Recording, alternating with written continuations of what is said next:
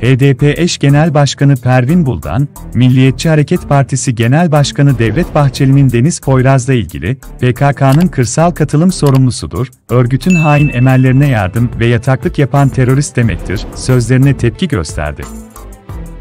Buldan, yeni cinayetlere kapı aralayacak bu açıklamalara karşı savcıları göreve çağırıyoruz, dedi. Partisinin grup toplantısında açıklamalarda bulunan HDP eş genel başkanı Pervin Buldan, katledilen Deniz Poyraz'a yönelik suçlamalarda bulunan Milliyetçi Hareket Partisi Genel Başkanı Bahçeli'nin, Katil ile dil birliği yaptığını ve katliamı açıkça üstlendiğini söyledi. HDP İzmir İl Örgütü binasına yönelik silahlı saldırıda katledilen Deniz Poyraz'ın fotoğrafları konuldu. Buldan'ın konuşması öncesi Deniz Poyraz için 1 dakikalık saygı duruşunda bulunuldu. İzmir'deki saldırıya değinerek konuşmasına başlayan Buldan, "Acımız büyük, öfkemiz de. Canımızı, yoldaşımızı, partimizin emektarı Deniz Poyraz'ı alçakça katlettiler. Bizden, yaşamdan kopardılar. Karanlık tarihlerinin sayfasına bir yenisini daha eklediler. Kirli döngülerinin karanlık yüzünü bir kez daha gösterdiler. Farklılıklarımıza olan düşmanlıklarını bir kez daha sergilediler. Barış umuduna kurşun sıktılar. Halklarımızın ortak gelecek hayaline saldırdılar. Birlikte yaşam irademizi hedef aldılar. Halklarımızın büyüyen umudu olan HDP'ye saldırdılar. Senaryolarını gayet iyi biliyoruz. Katliamlarla, siyasi cinayetlerle, zulümlerle, işkencelerle, çetelerle bu toprakları karanlığa boğmak, yaşanılmaz hale getirmektir. Amaçları geleceği karartmak, umutları söndürmektir. Ama hiçbir zaman başaramadılar, diye konuştu. Buldan'ın konuşmasında önce çıkan başlıklar şöyle: Çöktüremeyecekler. Barış ve demokrasi umudunu hiçbir zaman söndüremediler, söndüremeyecekler. Onurlu yaşam mücadelesinden bizleri vazgeçiremediler. Vazgeçiremeyecekler. Bizim mücadele tarihimiz, onurlu direniş tarihidir. Tarihimiz, korkaklar karşısında inadına cesaretin tarihidir. İdam sehpalarında baş eğmeyenlerin tarihidir. Teslimiyeti kabul etmeyenlerin tarihidir. Mücadelemiz, savaşın tüm kirlenmişliğine karşı tertemiz bir barış mücadelesidir. Mücadelemiz, faşizmin karanlığına karşı demokrasi mücadelesidir. Yolumuz, inadına barış, inadına özgürlük yoludur. Karanlığın karşısında hakikatin yoldur. Zulmün ve haksızlığın karşısında adaletin yoldur. Yolumuz özgür gelecek yoludur. Adımız denizdir. Adımız ayağa kalkan umuttur. Adımız, direniş ırmaklarının birleştiği denizdir. Adımız, Deniz Poyraz'dır. Sana sözümüzdür sevgili deniz. Yarım kalan hayallerin milyonların hayalidir ve bu topraklarda mutlaka ama mutlaka yaşam bulacaktır. Senin mücadelen, senin cesaretin hepimizin mücadelesi, hepimizin cesaretidir. Milyonlar seninle tek yürek oldu, seninle deniz oldu, seninle inanç oldu, seninle kararlılık oldu. Halklar bahçesi İzmir'den doğan güneş oldun. Hepimize ışık oldun. Milyonlara rehber oldun. Yolumuzu aydınlattın. Sana sözümüzdür. Aydınlattığın bu yolda barışı bu ülkede mutlaka gerçekleştireceğiz. Ortak bir profil var.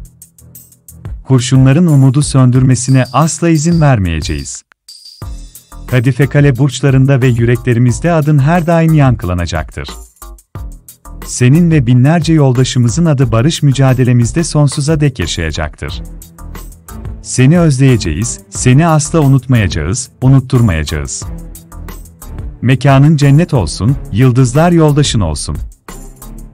Bu ülkede 10 yıllardır katiller yaratan karanlığın varlığını bizler çok iyi biliyor ve tanıklık ediyoruz. İzmir katliamını gerçekleştiren tetikçi tabii ki tek başına değildir. Bunu örgütleyen, yönlendiren, tetiği çektiren güçlerin varlığını hiç kimse inkar edemez. Bu ülkede işlenen her bir cinayetin, her bir suçun altından aynı ortak profil karşımıza çıkmaktadır. Katilin profili bizlere ortak bir yüze göstermektedir. Örgütlü ve planlı birliktelik. Nedir bu ortak yüz? Sayayım tek tek. Halkların kimliğine, diline, kültürüne, inancına karşı olan nefrettir. Kürt düşmanlığıdır. Barış düşmanlığıdır. Kadın düşmanlığıdır. HDP'ye yönelik haşere temizliği yapılsın diyen soykırım dilidir.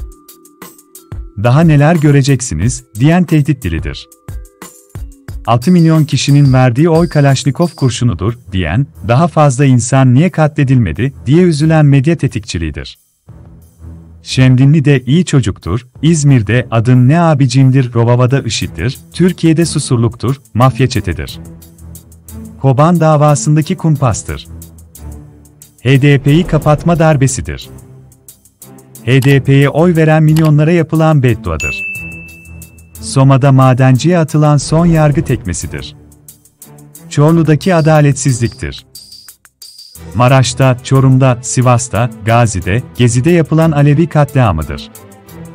Halkı sömüren ve yoksullaştıran soygunculuktur, talancılıktır, hırsızlıktır. Kadınları her gün katleden erkekleri koruma ittifakıdır. Evet, ortak yüzleri budur. Bunların hepsi birdir, beraberdir, kol koladır. İşte Deniz Poyraz'ı katleden de bu örgütlü, planlı birlikteliktir. İstedikleri kadar sorumluluktan kaçmaya çalışsınlar, kurtulamazlar. İzmir katliamında bu ortak yüzün sahiplerinin tamamının parmak izi, nefret izi vardır. Ve İzmir katliamında da tıpkı öncekilerde olduğu gibi suçüstü yakalandılar. Bahçeli katil ile dil birliği yaptı. İktidarın siyaset adına bu kürsülerden ürettiği HDP düşmanlığıyla, ürettiği nefret diliyle tetikçi arasındaki ilişki açık olarak ortadadır. Gizleyemezsiniz. Katil hangi sahiplerle cinayeti işlediğini açıklamışsa hükümetin küçük ortağı da bugün bu kürsüden çıktı, aynı sahipleri Deniz Poyraz'ı hedef gösterdi. Ve katil ile dil birliği yaptı. Bunu çok açık ve net olarak ifade ediyorum. Cinayet iklimini kürsüden devam ettirdi. Deniz Poyraz'a terörist dedi. Ailesine terörist dedi. Ve sadece Deniz'i ve ailesini değil bu ülkede HDP'ye oy veren milyonları hedef gösterdi. Ve Deniz'e sahip çıkan milyonları hedef gösterdi.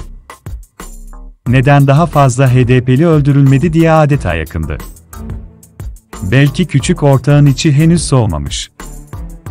Katil ben içimi soğuttum demesine rağmen bugün bu kürsüden iktidarın küçük ortağı içinin soğumadığını alenen ortaya koymuştur.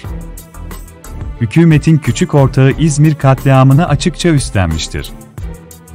Yeni cinayetlere, yeni katliamlara kapı aralayacak, azmettirecek olan bu tehlikeli söylemler karşısında savcıları buradan derhal göreve çağırıyoruz. Var mı yürekli bir savcı, var mı bu ülkede adaletin kırıntıları, var mı küçük ortağı haddini bildirecek yürekli bir savcı? Her gün partimize saldıranlara sessiz kalan savcıları işte bugün tam da zamanıdır diyerek bir kez daha göreve davet ediyorum.